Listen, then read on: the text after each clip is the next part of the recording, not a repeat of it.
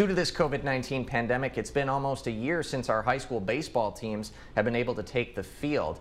And when baseball can't be played outside under normal circumstances around this time, some local coaches have taken to keeping the sport alive in a garage. Alec Giannakopoulos has the story.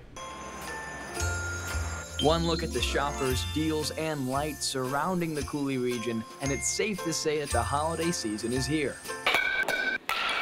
But in this garage in Holmen, baseball season is still in swing. It's a way to get out of the house and play baseball this winter.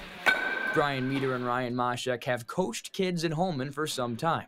But when a pandemic kept fields empty, it filled this garage. Kids in the area don't have a place to go, so now they do.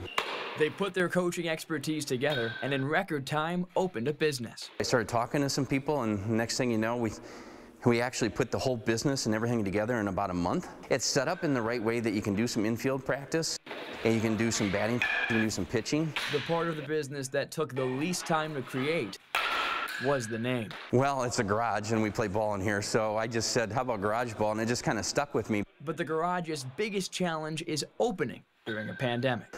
Kind of crazy guy to open a business during COVID, right? So they require masks and clean the facility daily. Extra work involved for an upstart business. But keeping kids involved in a sport they love makes the hassle worthwhile. Some of these kids, at the high school level especially, they lost their baseball season. They're really motivated. It's a time to start to make some leaps and bounds, over other kids in the region. Well, we can practice a lot more than not practicing at all.